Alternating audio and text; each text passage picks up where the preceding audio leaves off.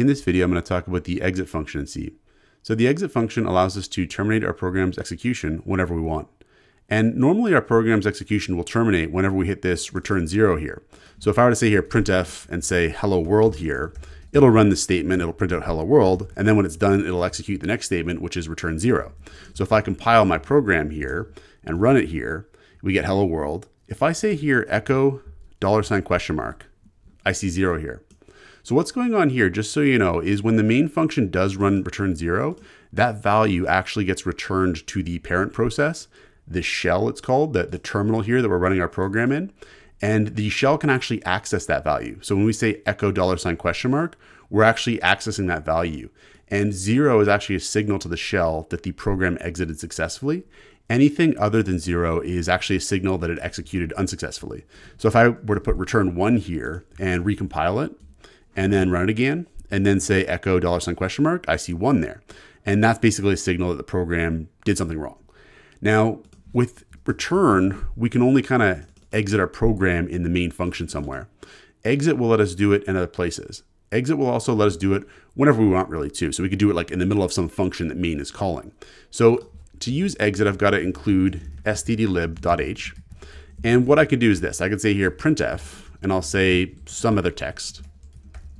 So I'll say some other text.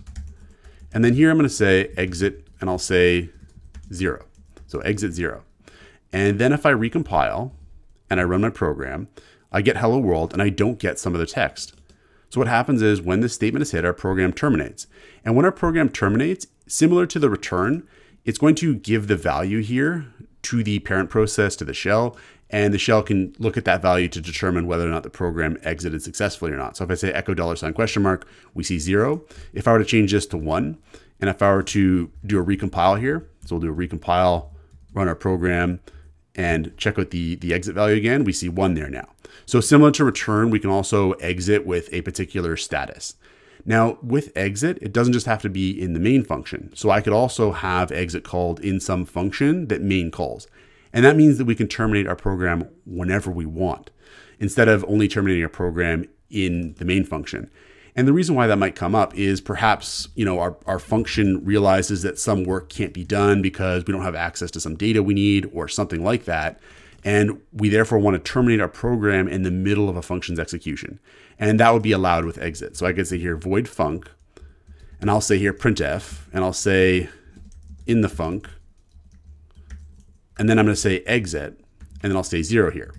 And then if I call func here inside my main function, it's going to call the func, and the func is actually going to exit with 0 here for us. So we could say here, and we could have some code actually below exit too. We could just for fun, we could say printf below the exit in func. And if I run this here, we get in the func, but we don't get below the exit in func because the function is going to exit with 0 there. So if I say this, we get 0 there. If I put 1 here again, and we run it again, we compile it again and run it, we're going to get 1. And so we can exit our program whenever we want. Now, just so you know, there's actually 2 constants we could use instead of 0 and 1. So if we said here like exit success, that's actually a constant value that we have access to. And you can see the editor even highlights it. And that's a constant value for exiting with a success status. So if we clear this here, run it, and check out the exit value, we see it's 0. If I said here exit and I say failure, that's another constant we've got there as well to exit with a failure status. So I could say here, recompile it, run it, echo $, we see 1. So instead of 0 and 1, we could use exit success and exit failure as well. And that would probably be more proper as well. So that's the exit function in C. Check out portfoliocourses.com, where we'll help you build a portfolio that will impress employers, including courses to help you develop C programming projects.